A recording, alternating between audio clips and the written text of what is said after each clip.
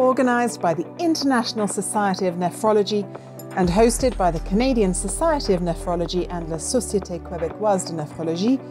This year's World Congress of Nephrology is a gathering of thousands of participants and leading experts in kidney healthcare to exchange the latest science and discuss the newest clinical applications designed to improve kidney health and prevent kidney disease worldwide.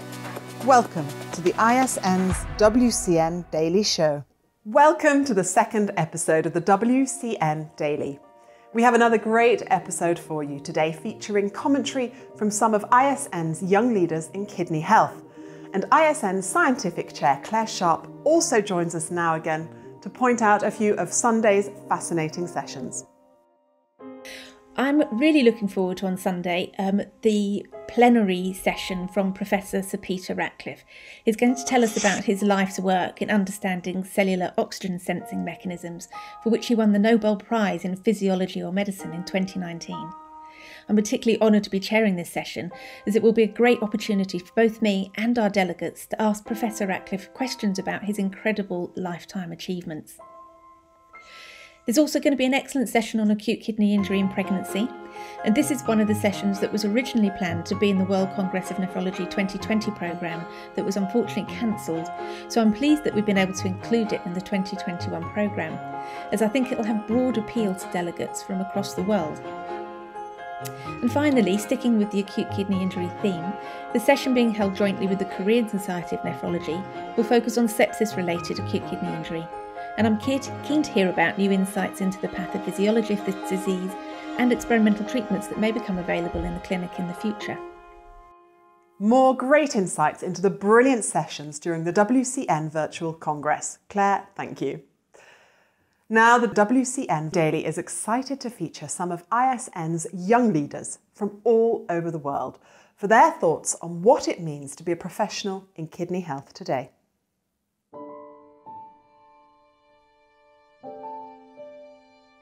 I believe the greatest challenge in kidney health is awareness of the health worker to prevent kidney disease, detect and also manage kidney disease, patients of kidney disease. Awareness of the patient and how to live well with kidney disease. Can they anticipate what's coming next? Can they anticipate complications? And of course, awareness of the policy maker. I think that the biggest challenge we have in kidney health at this point is that there is not enough effort put into prevention. A lot of people around the world, they know their heights and they know their weights, so why don't they know their blood pressure? Kidney transplantation represents the most cost-efficient treatment of end-stage kidney disease. Despite this advantage, kidney transplantation is not available in DRC as a treatment option. Since 4 years ago, we drafted a law on the transplantation of organ, tissue and cells, and recently we submitted to Parliament. With the expertise in country, we are currently on the way to establish a kidney transplant program and aim to perform the first living donor procedure within the next 3 years.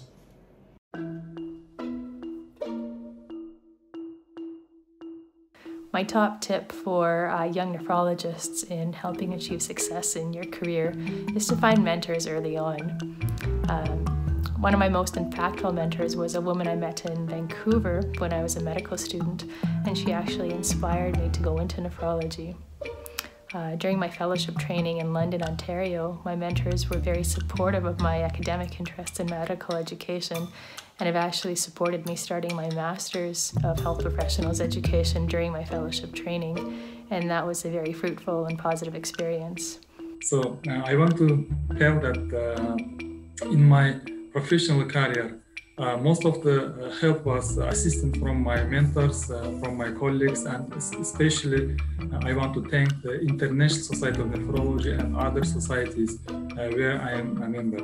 Of course, all the fellowship programs which was provided by the European Renal Society and especially by the International Society of Nephrology, all of them are helping me to gain significant experience in nephrology, in science, and in education.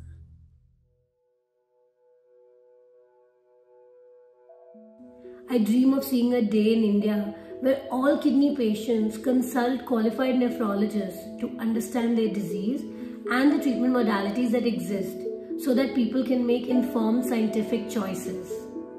I also want to work towards destigmatizing kidney disease by employers here. Secondly, with my work and participation in more global nephrology forums such as the ISN, I wish to increase the relevance and applicability of international kidney guidelines, new treatments, research, more towards the developing world. And my dream is to establish a true and global partnership between kidney health professionals and patients to address research outcomes that matter the most for our patients with kidney disease. It's my dream for patients to be part of this research journey and help us implement research outcomes in clinical practice to improve patient-centred care and outcomes. So really, patients as our partners to reduce the research waste and increase the relevance and impact of our research to improve kidney health in a holistic and patient-centred way.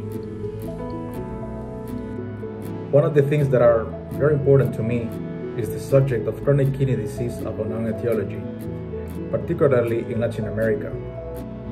This was mainly the reason why I became a nephrologist. It is still my dream to find answers, better treatments, early detection for the people that have been affected for this disease. I want to express to all my colleagues today in this World Congress of Nephrology to keep pursuing your dreams, especially if these dreams are aimed to improve the health of millions of people around the world. Thank you very much.